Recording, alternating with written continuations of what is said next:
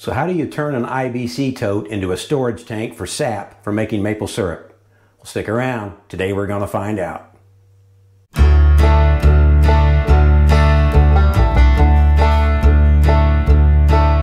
Well, howdy guys. Welcome back to B&B Farms, where our goal is to work in cooperation with our land and not just live on it. You know, we are back at the sugar house, our maple syrup sugar house today. And we're making some improvements in the room that holds our sap tanks, where the sap from the woods, you know, comes into the building here.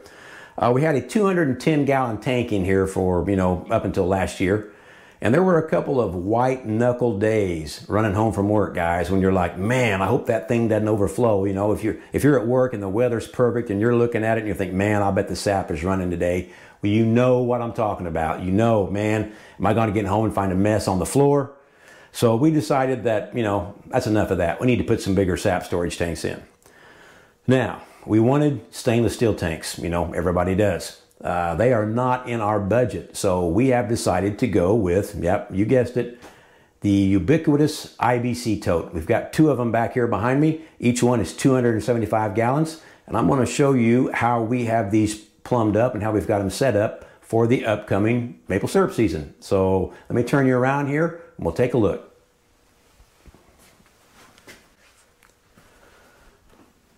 All right, there they are, two 275-gallon tanks like we were talking about. We'll start at the top. You can see that we have cut the top out of these tanks. They come with, I think it's an 8-inch diameter screw-on lid in the center. It's really hard to clean them out with that, with that lid in there. So this way, with an open top, we can get a brush or a broom and get down in there and slosh some water in it and wash these tanks out, and won't be any problem. So that's important to keep your sap tanks clean. Bacteria builds up in them, and that will spoil your sap that much quicker. So this open top will let us do that. Okay, you've seen the top of it. Let's move down to the bottom and I'll show you what we got down here. There's a lot of different hookups or thread size where IBC totes are concerned. Let me show you what we've got. This particular one is a 2-inch pipe thread coming out of the bottom of the tank. You can see it's got a shutoff valve integral made into it. The other one is exactly identical to it. 2-inch pipe thread, red handle shutoff valve. Now, I don't think that these valves are going to hold up. I think that these tanks are meant to be basically a one-time use. So I don't look for these valves to last. If they don't, we'll put valves, in the PVC and let that go. But we'll use these as long as we can. So coming out of that, we have used some 2-inch unions. These are threaded unions, screw right on the male thread coming out of the tank. We've got it into a T, runs over, another T, and this has a 3/4 inch, adapter or pipe thread here on the bottom. This is where we will pull out our sap that will run to the reverse osmosis. We added a cap to the end of it just so we could, take it off and clean it. So we'll move on down. Same thing right here, T. The difference is this does not have any type of fitting in it to pull for the RO. So both of these tanks are plumbed together. We draw off in one spot right down here, where that RO is going to hook up. We've also added an inline shutoff valve right there. This is to wash the tank. We can shut this off when we're collecting sap, and fill the tanks. When we want to wash them, we'll open this valve, swab the tanks out, and of course all of the wash water will run right outside the building and we'll discharge it that way. Something I need to add is probably some support underneath both of these so that the weight of the sap is not pulling down on that fitting coming out of the tank, because this fitting is integral to the bladder in this tank. If it gets destroyed, you're in bad shape. You can't just unscrew it and put another one on. That's part of the tank. All right, I've showed you how we're going to get sap out of the tank and how we're going to wash the tank and discharge it. How are we going to get sap into the tank? Let's move up to the top side and we'll take a look. All right, guys, here is the incoming sap that coming from the woods, or actually this comes from our pump shed down at the bottom of the hill where we have our vacuum releaser and our vacuum pump. I'll put a link to that video where we constructed that and show it in operation at the end of this video. If you're interested in building your own vacuum releaser and your own vacuum pump setup, and show you how it's done or how we did it. It really made a difference in how we collect sap, and it works out real well. So check that out. All right, we've got a union, so we can take the pipe apart and clean it if we need to. It travels on down the top of the first tank. There's a motorized ball valve. On over to the top of the second tank, another motorized ball valve, and a stainless steel float and a float switch. All right, why is it so complicated? Why the motorized ball valves and the float? Why can't you just dump sap into both tanks? Well, you can, and it would be, you know, a lot simpler that way. And some of you guys are probably noticing or thinking about that pipe down there that we drain the sap from, or we flush the tanks with, and you're thinking like, well, if that connects both tanks, if you just dump into one tank, the level's going to come up even in both tanks. And you're right, it will. The problem is, on those days when we don't have a big sap run, you know, I don't want to use the word contaminate. We don't want sap in both tanks because we have to clean them every time. So if we can just add sap to one tank at a time, and we have a small sap run, we don't dirty the other tank. So that works in our favor. So that's why we have the ball valves and the float. All right, back to it.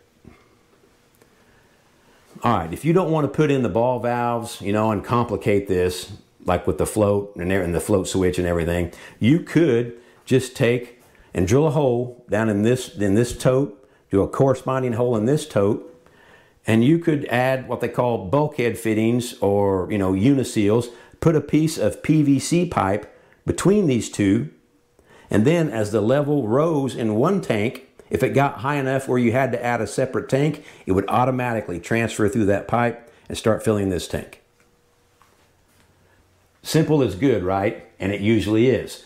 But sometimes I just have the need to, I don't want to say overcomplicate, but put my own spin on it. I like to build stuff. So that's why we did it this way. You see that green light on this valve? That's telling me that this valve is closed. So when incoming sap comes in, it's not going to be able to get past this valve. So it's going to run right on over. You know, that light's not on. This valve is open. It's going to start dumping into this tank. When the sap level rises and catches this float, makes it float. Hear that? These valves are cycling. This tank is full. We're going to switch and run to the other tank. There. See that green light come on there? That means this valve is closed, and now that valve is open. So when this tank gets full, it automatically switches and starts filling the second tank.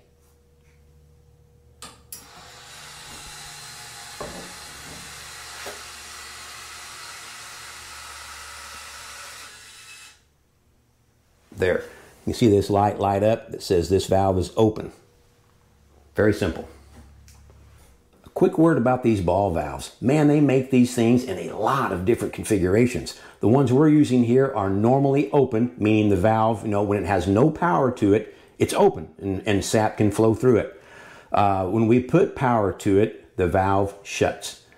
Now, if there's a power failure, both of these valves will default to the open position. So we don't have to worry about the tank, you know, one tank overflowing and it not able to switch to the next one because they're both going to open in a power failure situation, and you're just going to fill both tanks simultaneously.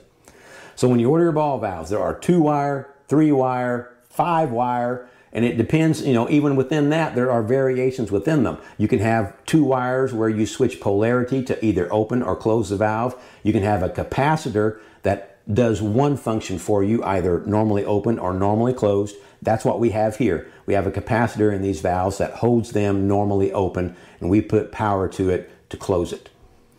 The 5 wires or 3 wires, you can get a valve that, you know, you can switch back and forth between it. 5 wires just have some extra indicator lights on it. So, you know, pay attention when you order your valves. It's real easy to get the wrong one.